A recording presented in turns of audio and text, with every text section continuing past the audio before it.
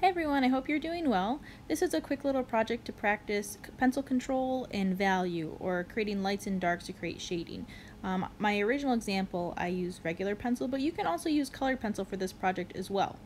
The first thing I'm going to do for this is I'm going to divide my paper into boxes or squares. They don't have to be exact. You don't have to measure. I'm going to divide this into 6 boxes. So I'm going to draw a line horizontally across my paper, and then I'm going to draw 2 lines vertically using a straight edge or a ruler.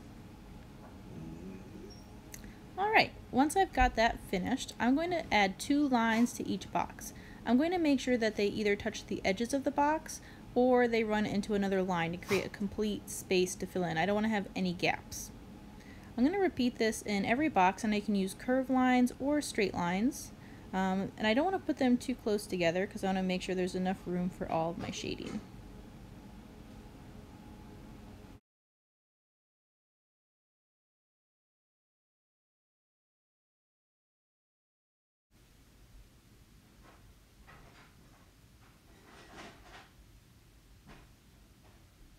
Okay, now that I finished adding lines to each of my boxes, I'm ready to start the shading process. I picked 3 different colors for this. When you're doing your shading, you want to use the side of your pencil lead, not the point when you want to do your first layer.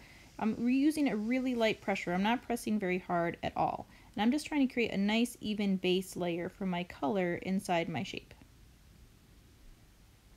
The reason I'm using the side of my pencil and not the point is because it colors in my area faster, and it's a more even layer of color. I don't have as harsh a line if I were using the tip. Now that I've got my base color, I'm going to choose the direction where I want my shading to start. So I'm going to use a little bit more pressure on this layer, and I'm going to start adding a medium tone, so a little bit darker than my first layer.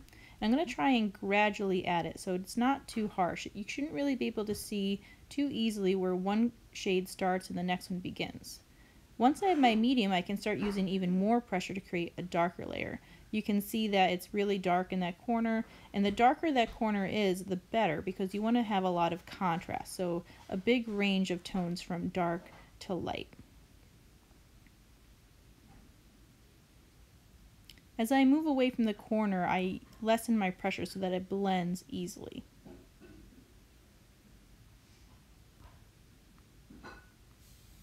Alright, my first shape is done. I'm going to go ahead and choose another color. Now when I add the shading to this box, I'm going to want to make sure I don't have my dark shades too close together. I want to be able to create difference. So I'm going to put my darker shade down here in the bottom corner of this triangle.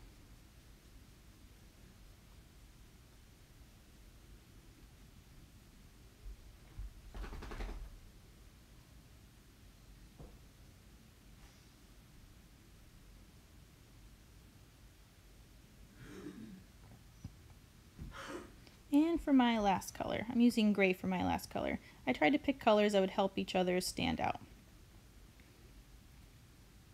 And I'm repeating that same process. I'm starting with my lightest color as a base on the bottom, and then I'm using more pressure as I build up the next layer. So my medium layer goes next, still using that side of my pencil to build it up. And then finally the dark layer after that, where I use the most pressure. You can see how I place the darker area away from the other darker areas of this project.